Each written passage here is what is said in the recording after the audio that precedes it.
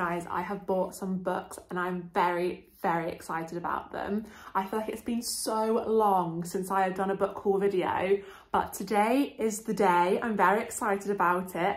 I'm going to talk you through all the books that I have bought recently. So I've bought these books from some different places. I've recently moved house and we have the cutest ever bookstore. It's this tiny little independent bookstore and you can go in, but if they don't have what you want, you can email them and they will get the book delivered to their store. So I thought I'd support an independent business and get some of my books from there. So I've got some from there.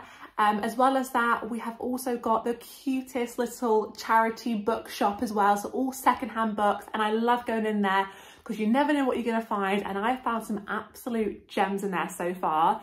So got some from there as well. And then also I've got a book from the Women's Prize for Fiction. I'm hopefully, fingers crossed, going to read the full list. We'll see how I get on with it. I bought my first book from the long list, which was announced just last week. So I will start with the books that I got from the small independent little bookshop. And I got 3 books from there. The first one being The Idiot by Elif Batuman. And I feel this is a different edition from what most people have. Most people have that light pink cover with the rock on it, but I really like this one. I think it's really fun. And I have been wanting to read this book for so long. For those of you who don't know, it is set in the 1990s, I think. A girl goes to Harvard, she gets a pen pal from Budapest, and I think it's about her time at Harvard and how she goes traveling around Europe and meets this pen pal from Budapest. That's what I think it's about. I'm so excited to read this one. I feel it's a really popular one that I definitely want to get to soon. Again, another one that I've wanted to read for so long. If you watched my last video where I told you the books that I really want to read, The Idiot was featured on it, and also this one was featured on it too, Hidden Valley Road. This is a non-fiction book that I just wanted to get to for so long because it sounds so interesting. It is about a large family. I think it's 12 children and 6 of them are schizophrenic. There's like a deep dive into their personal life and how this could have maybe come about. So I think this is going to be a really interesting read, and I've seen loads of amazing reviews on this one. So really excited to read it. It's been a minute since I read a non-fiction book, so want to get to this one soon for sure. The next book that I got from the independent bookstore was My Year of Rest and Relaxation by Ottessa Moshfegh, and I feel like she's been getting a lot of popularity recently, so I really wanted to read one of her books and experience her writing because I've never read anything by Ottessa Moshfegh before, so really intrigued to read it, and I feel like her books have been getting some really good reviews at the minute. So this book, it says here, it says, young, thin, pretty, a recent Columbia graduate, an apartment on the Upper East Side of Manhattan, paid for her by her inheritance. Our narrator has many of the advantages of life, but there is a vacuum at the heart of things, and it isn't just the loss of her parents, or the way her Wall Street boyfriend treats her, or her sadomasochistic, don't know if I said that right, relationship with her best friend. So I think this is a lot about mental illness, and I've heard really great things about this, so really excited to get to this one. So then next up are the books that I got from the really cute secondhand bookshop near where I live.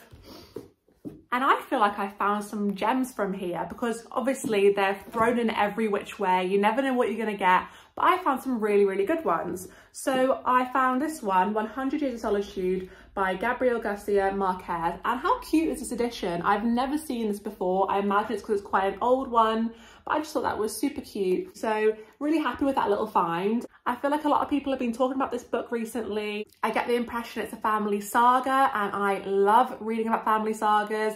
That's why I love East of Eden by John Steinbeck so much. So I was really intrigued to read this book. So I think this book is about a family who set up this town. I think it is narrated over years and years and talks about how the family grows and the town grows. So really excited to read this book. I think it has some magical realism in it too, which again, I love. So yeah, really happy with this little find and really intrigued to read it. So next up is Everything I Never Told You by Celeste Ng, and I also read Little Fires Everywhere and loved that, so I thought, why not get another one? I've not heard too much about this book, but I'll read the blurb to you. It says, So begins this exquisite novel about a Chinese-American family living in 1970s small-town Ohio. Lydia is the favourite child of Marilyn and James Lee, and her parents are determined that she will fulfil the dreams they were unable to pursue. But when Lydia's body is found in the local lake, the delicate balancing act that has been keeping the Lee family together is destroyed, tumbling them all into chaos. That was shocking. I feel like I didn't actually read this blurb. And when I read that they found her body, I was like, whoa. So that's going to be interesting. I wonder if it's like a murder mystery, because I love that sort of thing. So really excited to read this one now. And then the third and final book that I got from the charity shop was Transit by Rachel Cusk. Again, I read, what was it called? Outlined by Rachel Cusk, and really enjoyed that one. I feel like her writing is really quiet and beautiful, so really enjoy her writing. So I'm excited to read this one. And this one says, in the wake of her family's collapse, a writer and her 2 young sons moved to London. This upheaval is the catalyst for a number of transitions, personal, moral, artistic and practical, as she endeavours to construct a new reality for herself and her children. In her new surroundings, she is made to confront aspects of living she has until now avoided, and to consider questions of her vulnerability and power, death and renewal in what becomes her struggle to reattach herself to and believe in life. So sounds really interesting. It says here it was shortlisted for the Goldsmith Prize, so hopefully I love it. Like I said, I really like her writing, so yeah, excited to read this one. I'm happy I found this one. So I feel like I found some really good books in there. I feel like I was going in so often that I have to give it like a little few week break for some more books to come in, but I always love going in there and discovering some hidden gems. And then the final book that I got, like I said, the Women's Prize for Fiction long list was announced last week, and I really want to try and read as many books as possible. But I went into my local Waterstones, and there's a huge section dedicated to the long list, and some of the books were like £20. So I was like, I'm just going to buy one book for now, read that, and then see how I get on. So the one I chose was Pod by Laline Paul. I think it's about a dolphin. It says, E has always felt like an outsider. Suffering from a type of deafness, she cannot master the rituals that unite her pod of spinner dolphins. When tragedy strikes, her family and E knows she's partly to blame. She decides to make the ultimate sacrifice and leave.